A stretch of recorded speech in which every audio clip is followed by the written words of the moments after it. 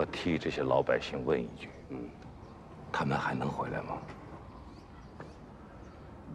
魏县长，我雷某人呢是个粗人，我只知道带兵打仗，听师座的命令。你这个问题，我还真回答不出来。软江渡口怎么样了？啊，都准备好了，希望在日本人来之前，把老百姓运过去。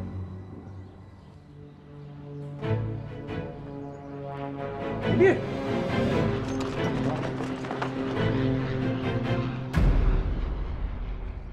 何警官，东西都已经收拾好了，请何太太他们动身吧。啊，沈小姐啊，真的是对不起啊。我们一家三口刚才商量好了，你看小猴子才这么小，所以平安他不能留下来，我们一家三口啊得一起走。怎么，何警官，你是想要言而无信吗？沈小姐，我说话算话，我答应过你要留下来找孩子，就一定不会走。平安，你怎么回事？你刚才不还答应我了吗？哦，对了，你还答应了小猴子，说我们一家三口要在一起，要一起走。恐怕何太太还不太了解城外的情况吧？日本鬼子在郊外跟国军激战，没有沈家的照顾，一个人都别想走出去。沈小姐，你少吓唬我。那么多人都要出城呢，怎么我们一家三口就出不去吗？我知道您是什么意思，您不就是想让平安留下来，好帮你们沈家找孩子？都是你不让我爹走。好了好了，沈小姐，你也看到了，你们家少爷是金贵，我们穷人家的孩子也是命根子。只要我答应你留下来找孩子，你也要答应我的要求。好，我答应你，只要你肯留下来帮我找弟弟，何太太和你孩子，我会负责。他们从今往后衣食无忧，你的孩子也会上最好的学校。总之，这辈子他们的生老病死，我们沈家全包了。好，一言为定。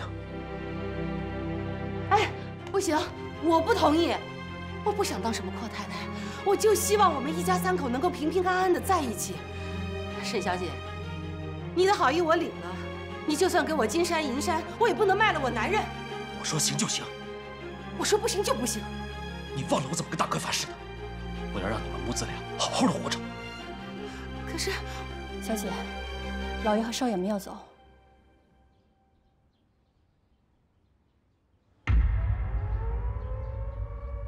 何平安，你干什么？快闪开！飞机要来了！滚一边去！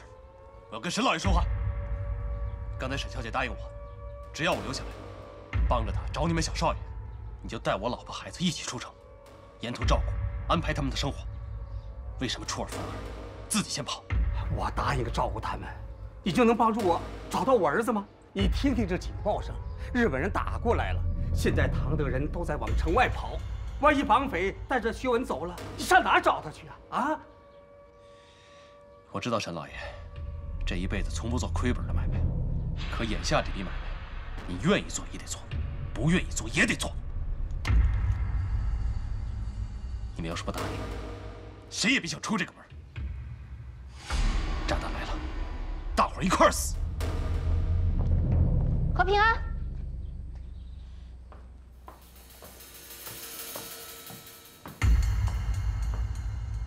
怎么？该答应你的我都答应了，你还想怎么样？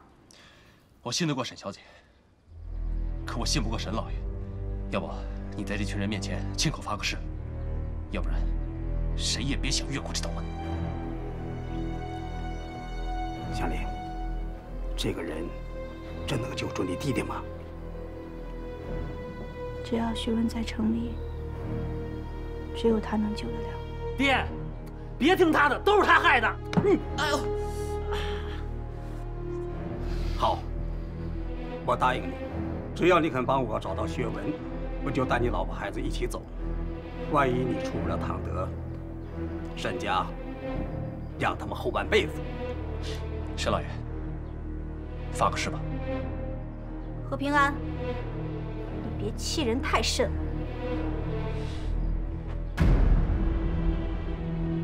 我我的枪法你们也知道，发个誓吧，带着我老婆孩子一起出城。好，我发誓，带你老婆孩子一起走。如做不到，就让我沈家家破人亡。好，沈老爷，我信你，一路顺风。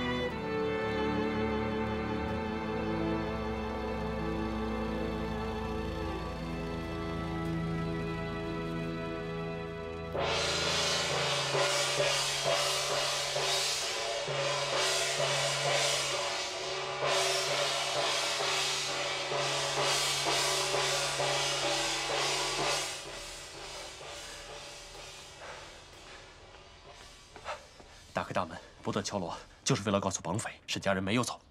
如果他们认为沈家空了，肯定就跑了。至于下一步，就是……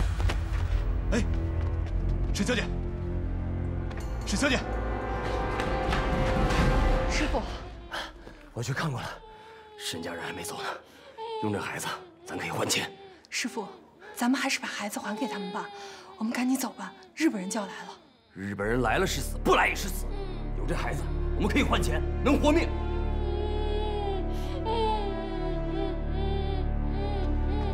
这孩子怎么总是哭啊？可能是饿的吧。不许哭！再哭把人叫来。去。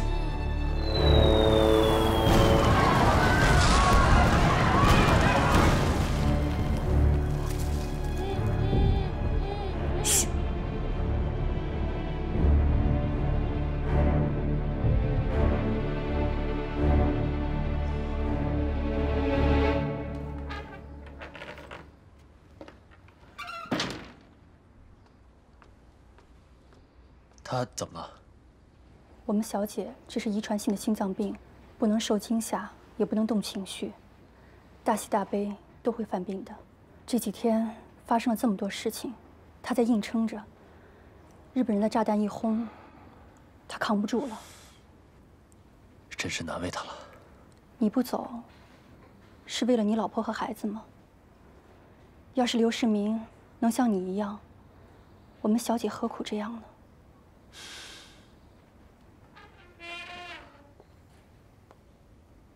周四，下去吧。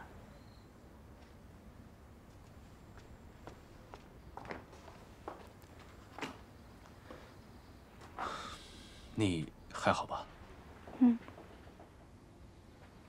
我没事。我们还是商量一下怎么救孩子吧。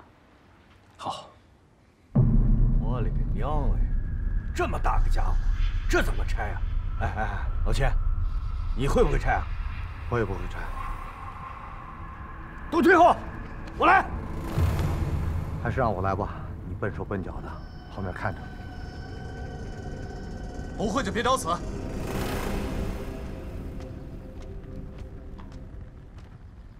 我会拆这个。哦，你会？我帮你拆这玩意儿，你们帮我找孩子。你别拿自个儿的小命开玩笑，你真能拆这玩意儿？放心，1分钟之内，我一定把这个玩意儿给废了。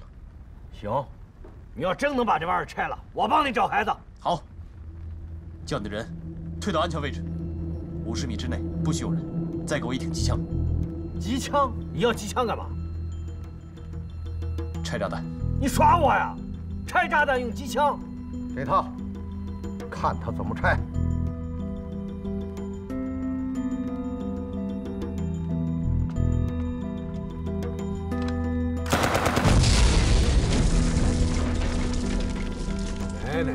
这么拆弹呢？你要拆弹，不就是怕他不知道什么时候响了，炸到人吗？现在好了，不用担心了。赶紧派你的人到所有城门盘查，帮我找孩子。这么拆，我也会。我记得有人说过，虎贲的人一诺千金。好，传令下去，找一个10岁的男孩，所有出城的男孩都扣下来，集中起来，让他们认人。 乔乔，不管找得到找不到吃的，都赶紧回来，小心点儿。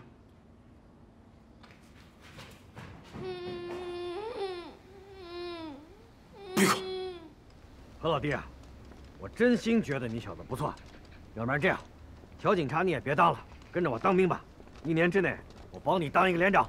不止，要是跟着我呀，最起码是个营副。嘿，何老弟，你看见没？你立马成香饽饽了。当警察还行，上战场我得尿裤子。尿裤子？你别逗了，我听说在巨福楼，你一口气干掉7、8个土匪呢。啊？哎，那是被逼的，我到现在还在做噩梦呢。何平安，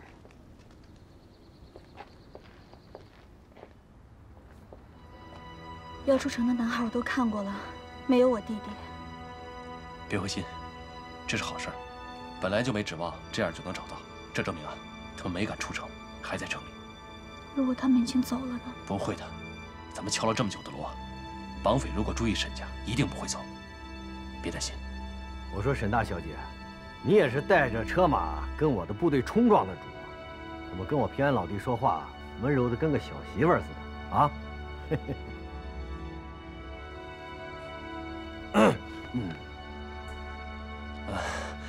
孩子肯定在城里，现在房子都空了，老百姓在城门上堵着，咱们就一间一间的找，总能找到。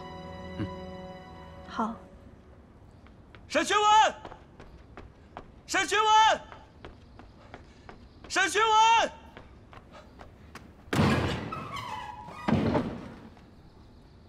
沈学文，沈学文。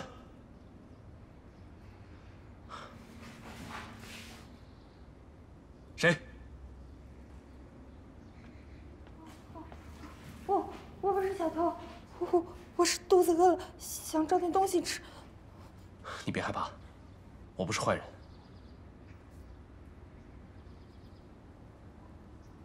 是你，你就是打我师父的坏警察。哎，跟我走，走。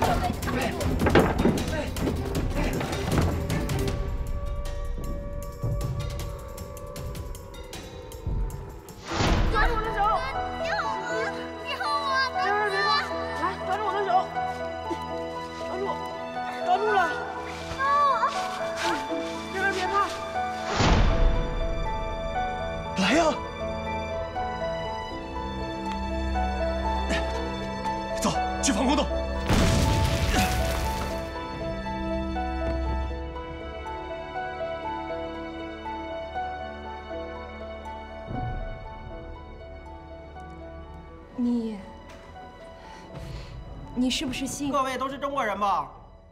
你什么意思啊？难道说这里面有日本人？我刚才听见有一个人在说日语。别出声。各位乡亲，请安静一下。刚刚有位大哥说，我们这里面有一个日本人，不管真假，咱们都得查查。求你了，你快给我走吧，这太危险了，小姐，小姐，小姐，我求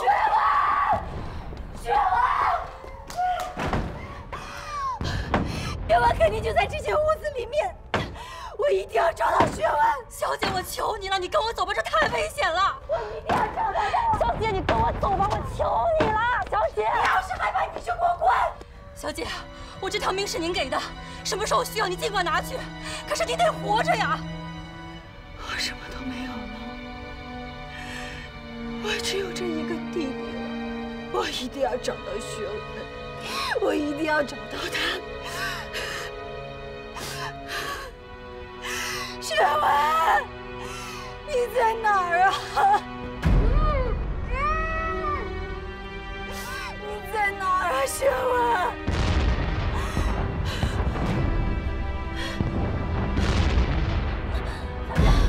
小姐，小姐，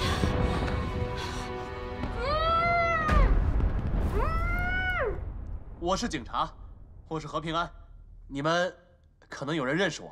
何头，是你啊？老五，我听出来了，是你啊。何平安，我们都知道，拒不能杀东北的英雄，我们都听你的，你说怎么查吧？好，咱们就聊聊天都说自己的家乡话，随便说几句。对，这个办法好。小日本虽然长得跟咱们像，但是他不会说咱家乡话。好，从左往右，挨个说，只要身边的人不说话，立刻揪出来，他就是日本人。好，俺先来，俺是河南来，逃战过来的。我是本地人，我叫刘勇。我也是本地人，我叫王桂花。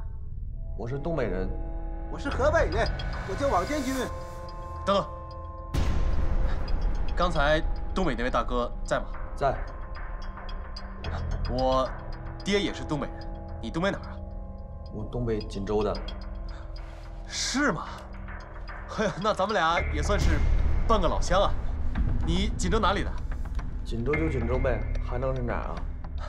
我爹跟我说，日本人笨得很，老以为东北话所有的地方说话都是一个口音，可本地人一听就知道，你的口音离锦州还有800里路呢。大伙儿都别动，都别动，死了一个。可既然有人说日语，就证明有人在听，那至少还有一个。各位乡亲，我数3个数，然后我就点燃打火机，火光一亮，就一定有日本人对着我开枪。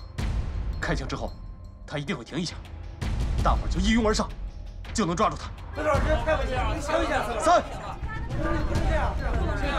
2、1。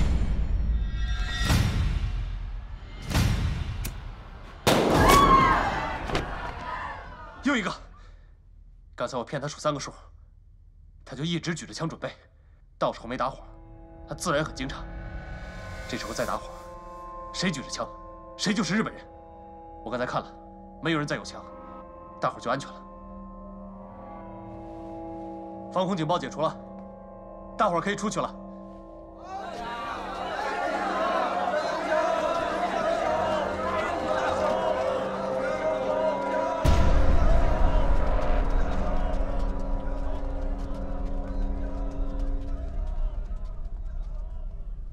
你是不是饿了？跟我走吧。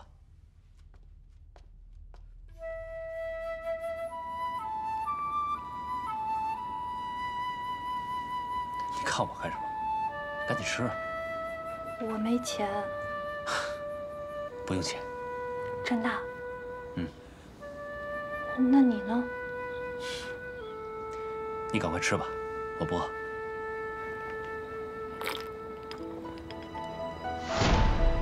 天吃地蛙，哥哥你吃，我不饿，你吃吧。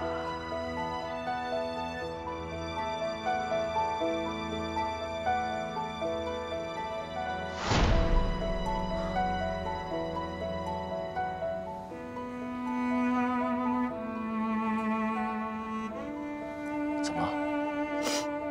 哭什么？没什么，就是心里暖和。几天没吃了，赶快吃吧，吃完尽快出城。怎么不吃了？还有人。对，你还有个师傅。你们都赶紧离开唐德吧，这里不是你们该来的地方。你们往西走，去重庆，或者是去云南。日本人应该还没有打到那边。你真的姓何吗？我当然姓何。那你是不是那个共产党？我就是个小警察，怎么可能是共产党？你们赶紧离开吧。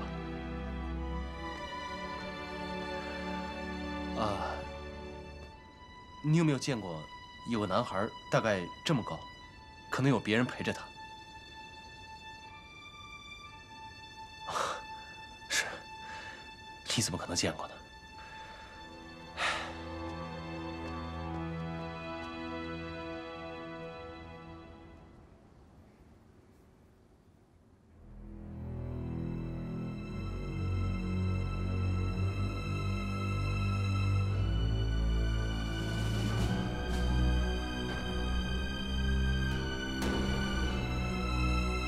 任務終わりました。伝播始め。はい。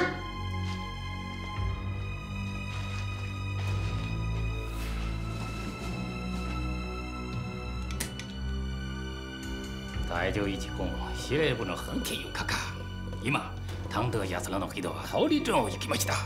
あなたたちは原ちゃん近くに川を交差させる。まだ我々は2人戦士を養生させて終わりました。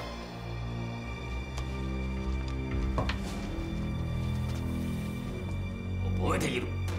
発生している防衛に和平安注意する。大きな彼を取り除く。終わりました。はい。根据密报，唐德的百姓开始迁移，他们的路线是渡过沅江，离开唐德地界。这好办，只要我们沿江布防，阻止中国百姓过江，他们就会涌回唐德。这样，于鹏城至少要分出一半的兵力去平息内乱。这一段河段是一片森林，这正是藤原军施展才能的好地方啊！藤原军，你就去为于鹏城点上这把火。嗨！绑匪不是傻子，日本人炸弹来了，他们也会逃。学文没事。他们要是出城了呢？万一他们要是把学文给扔了，或者是说他们要把……不会，他们是求财，没有拿到钱，学文不会有事。我当初就应该给他们钱，说不定我弟弟现在就已经回来了。你没错，你已经做得很好了，换了谁，不可能比你做得更好。这是护身符吧？要是老天有眼，会保佑你弟弟的。这是药，是我大哥留下的遗物。我们家有遗传性心脏病，听人说这奇楠沉香可以救心病，所以我爹就弄了一块雕成的佛像，他不舍得用，就给了我大哥。可我大哥还是死了。你大哥发病，舍不得吃，留给你了。不是，他是被杀死的，被共产党杀死的。9年前，我大哥参军，共产党在唐德开战。那个时候我们不知道什么是共产党，听政府说他们是土匪，就号召大家参军打仗。我大哥就是在那场战争中给打死了，只留下了这个。你恨共产党？为什么不恨？他们可是杀了你大哥。之前恨，后来我去一趟乡下，看到那里的人都在生死之间挣扎。如果是我，我也一定会站起来反抗这样的政府。那你现在为什么不吃？小时候我就害了病，我娘死了以后，病就又加重了，再加上又跟刘世民，医生说了，我不可以有太多的情绪波动，所以我就逼着自己做到不悲不喜。时间久了，我就觉得自己像一块木头一样。我一直都是这样想的，哪怕有一天我病死了，这块沉香木我也绝对不能吃，我要把它留给我弟弟。我弟弟还那么小，又在乱世当中。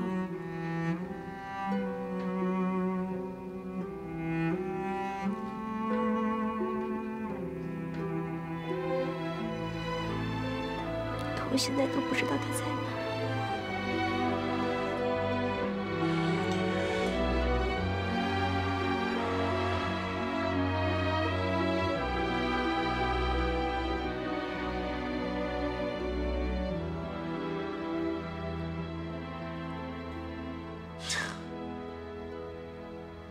像我这样一个该死的人都没死，询问一个孩子，不会有事的。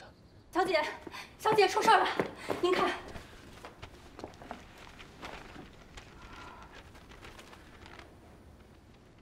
沈小姐，喜讯。何警官，绑匪要赎金，怎么还是喜讯啊？没错，是喜讯。他没有出城，询问有救了。我去要钱，如果他们给钱，咱放人；如果我出什么事，带着这把刀，压着孩子，你能逃命？师傅，那个叫何平安的警察是个好人，他给咱们吃的，要不咱们把孩子给还回去吧。1碗粥救不了咱师徒俩。我想好了，你带着孩子，藏在人群中，没有人能发现你。如果你真的不愿意，那你就自己藏在人群中。这门口人多，没人能看见你。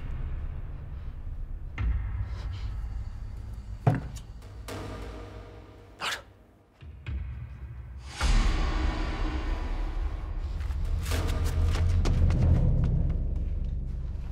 出牌，好队啊！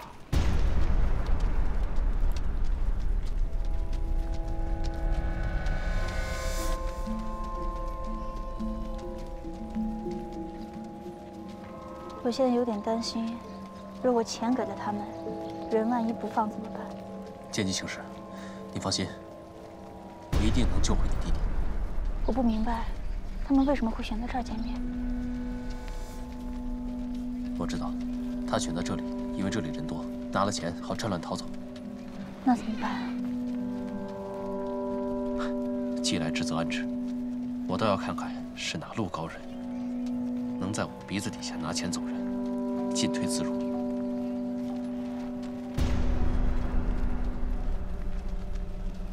出牌，好队啊！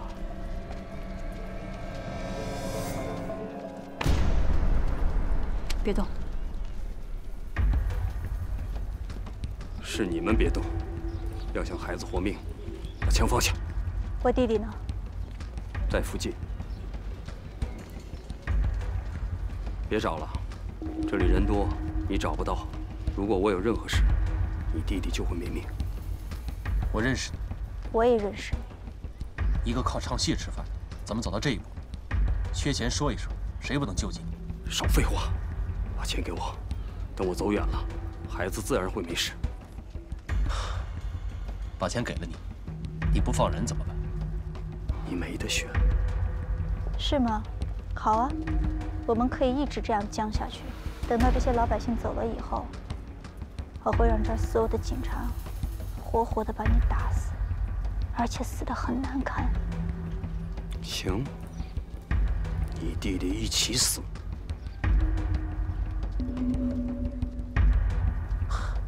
不见得吧？你的同伙就是你那个女徒弟吧？我见过那个姑娘，我相信她绝对不会杀人。好，那你不妨杀了我，你看你家少爷会不会死？杀了你，没准他还真为你报仇。我不杀你，我跟你打个赌，我1块钱都不拿出来，一样现在就能把孩子找出来。你干什么？各位乡亲，山高水远，背井离乡，沈家大发慈悲，给大伙送路费来了。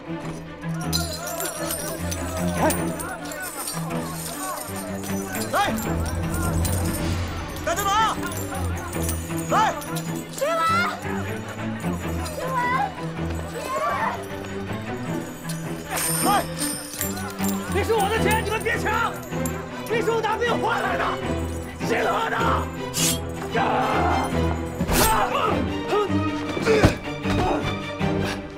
我跟你拼了！我的手，何平安！啊！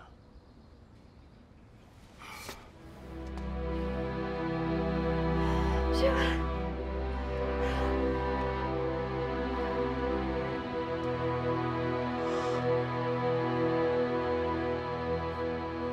师傅，疼吗？忍一下啊。怎么样了？一切都被毁了，什么都没有，手都断了。要这笛子还有什么用？别，师傅，拿来！师傅！师傅，不要啊！这笛子陪了你这么多年，你逃难的时候、没饭吃的时候、活不下去的时候，都是师傅拿着笛子吹给我听的。师傅以后再也吹不了笛子了。师傅，只要你在，笛子就在。娇娇，以前师傅教你唱曲儿，让你心里总要存个美好。不管世间多糟，只要心存美好，什么都能挨得过去。可现在，你看看这世上还有好人吗？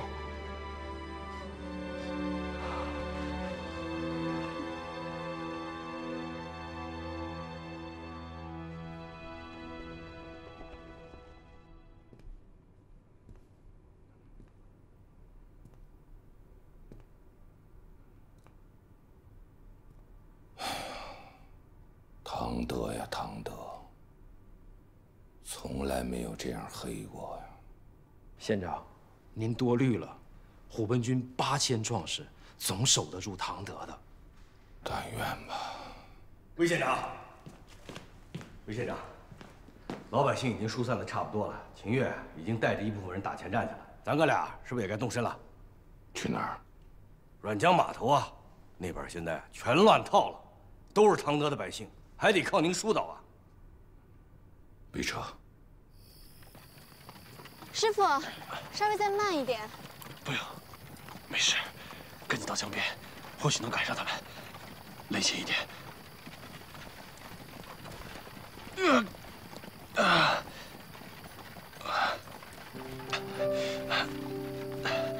你笑什么？你还知道疼啊？谁不知道疼啊？好了。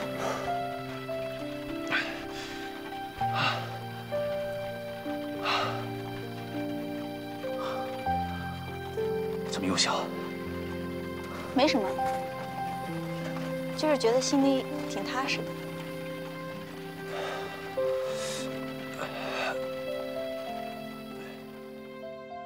上船了，上船了啊！50块钱一位啊！有钱的赶紧上，快点！大叔。我求求你，让我们上船吧！不行不行不行，没钱不行啊！姑娘，你也看见了，现在这船呐，比金子都贵。有钱就上船，没钱就留下。我总不能说放着钱我不要吧？去，你们还是快点回唐德吧。大叔，算我求求你了，求求你救救我们的命吧！不行，没有钱呐，不能上船。你们快点走吧。起来！这世道哪还有良心？都让狗吃！我们走。钱多的先上船，有钱的赶紧上，快点！我说魏县长，魏大哥，你倒是想想办法，这老百姓都乱套了。我能有什么办法？政府的船不够用，民船借这个机会涨价，我怎么办？依我看啊，好办。雷营长只要枪毙他几个，他们就怕了。放屁！枪毙？这什么人？是民船，是老百姓。你让我枪毙老百姓，师座就得枪毙我。哎，我说张局长，你安的什么心？我早就听说这地方的闲官没几个好东西，你今天真是长见识我。你什么你啊？瞪眼珠子，跟我老雷耍横呢？我就不明白哈，张局长，你说你也是吃香的人啊，又不打仗，整天提个枪在城里招猫逗狗的，给老百姓乱了，你一点办法都没有。我就不明白，这政府怎么养了你们这一群混账王八蛋呢？你说什么？什么叫你们这帮？雷营长，你有邪火，你可以往我张某人身上撒，但别扯上唐德兄弟同僚那么多人，更别扯上魏县长。哎，我可没说魏县长，我说的就是你贪官污吏。你今儿真把我惹火了，你还想干什么？魏县长，现在局面是有点乱套了，都是我雷某人处理不当。好，你多担待，等待会儿我们师长一到，一切问题迎刃而解。我们师长一到，那是诸葛亮啊，全部解决问题。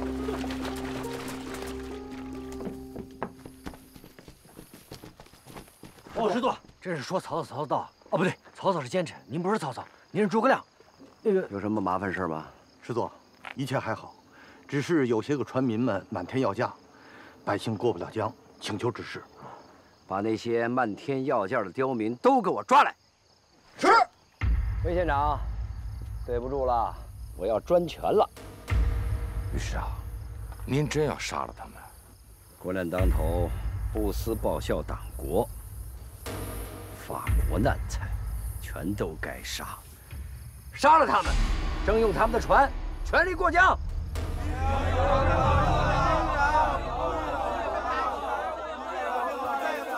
师长，据我所知，您的部队是威武之师、仁义之师啊。他们就算犯了什么错误，毕竟是老百姓，您能不能高抬贵手，放他们一马？齐军，到！准备开枪！是。哎，别！师长，这都是老百姓啊！你不经过地方的审判就把他们处以极刑，您这是越权乱政啊！非常时期，军事优先。上！开枪！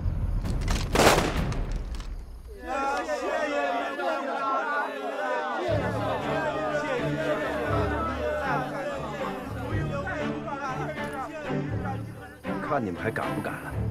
听好了，以后看你们谁还敢再发国难财，每人带好1件行李，全力运送老百姓过江，明白吗？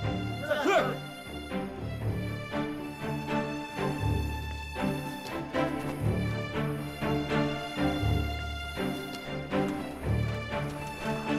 哎，老秦，看魏景峰怂了吧？哎，你跟师座配合的够默契的呀。扔手套是假杀，不扔才是真杀。哎，下次这种事儿让我老雷来。师座说了，怕您搞错了。我怎么会搞错？我老雷是粗的，但我粗中有细。我行了，走吧。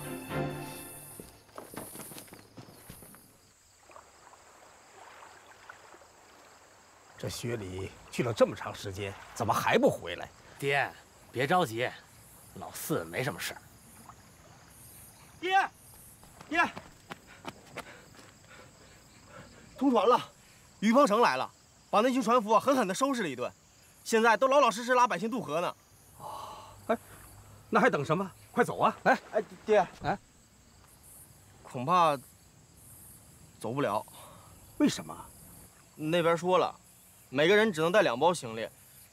你看咱这家产，什么？2包行李？哎，这，爹啊，怎么办啊？是啊，爹，你想想办法呀！怎么办？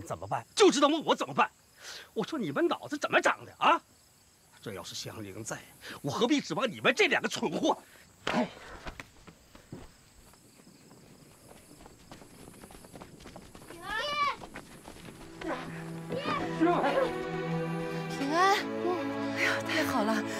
算平平安安的回来了。小伙子，孩子，没事吧？好，没事就好。爹，香菱啊，这件事办得好，办得好啊！这沈家有后了。何警官，沈某，谢谢了。不客气。二姐，渡船被军队把的，不让我们运家产，你说怎么办吧？这种事儿你还问我吗？每个人给他200块，我就不信他们不愿意拉我们走。好了，我们走吧。来，走。太好了。走吧。来，你们不能走。何警官，对不起了，船小人多。老三，把枪放下。二姐，没看人带着老婆孩子呢。你胡说什么呀？少废话。香菱，爹，这是你的意思？沈家为重啊。爹，你可别忘了，薛文是何平安帮着